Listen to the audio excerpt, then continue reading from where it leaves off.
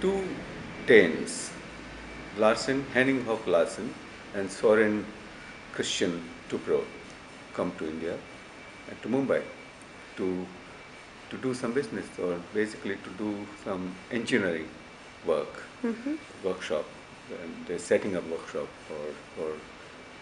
for some engineering equipment. And they did, and basically the equipment was related to dairy products, or dairy equipment at that time. 1939, the Second World War started in Europe, and things were getting very upset about people moving from their country to another country, and it was a migration process. 1939, the Germans were interned in India, for example. Many German engineers who were there were not able to work. Therefore, Danes were doing very constructive work for us at that time. And from 39 onward, 38 already these two Danes, the great Danes, were there in India. And by 39, they picked up, they expanded that business so much, the engineering and dairy equipment. They set up this company around much before independence. We got independence in 1947, and they got a very marshy land, unused land, in an area called Powai in Mumbai, and set up small little factory there, which expanded into now one of the biggest engineering companies in India, Larsen and Toubro Limited, which is, I think, the milestone in the Indian industrial history, set up by the Danes.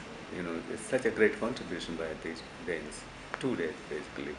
And Henning Hock Larsen Foundation, which has been set up recently, is contributing to this festival, Copenhagen Film Festival, which is happening in India, in Copenhagen.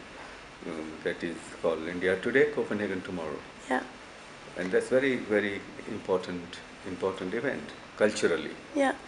I think, and it started from 1938 to 2012. Wow. It's such a great history, great journey, and that's a cultural journey, in fact, in a way. So that's, I think, important bond between Denmark and India, small little country in Scandinavia, Nordic country, and where India, a continental size country, coming together is, I think, historically, culturally, socially, economically, very, very important.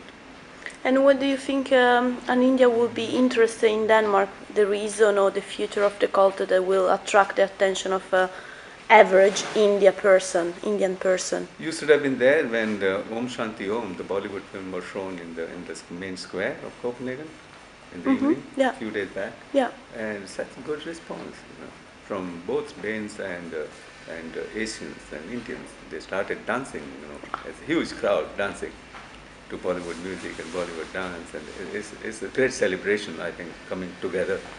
And we painted a big hoarding, Om Shanti Om. The painters came from Bombay, three of them, and I was privileged to have them. Actually, I was instrumental in getting this together, along with Jesper Andersen, who is attached to the Danish Film Institute and Cinematheque. So people took a lot of interest in it, that kitsch. So it's also a celebration of kitsch. Yeah. And alongside we have this very art films called Cinema Prayoga, the other extreme, other edge. So I think Danes are coming to know the two sides of Indian cinema, Indian culture, through various events that are happening. The paintings are there, the dances are there, Indian dances, and this is, I think, very, very important event. So together. To sum up, do you think that there is already some kind of cultural bridge among the two cultures? Of course, we are leading towards that. Okay. And I think foundation has been laid already to build that bridge. Okay. And, this is how it happens in the history. Someone takes the initiative, and then people join together, brick by brick, and build a bridge. A bridge is constructed, and people go to and fro. And that movement has started, actually.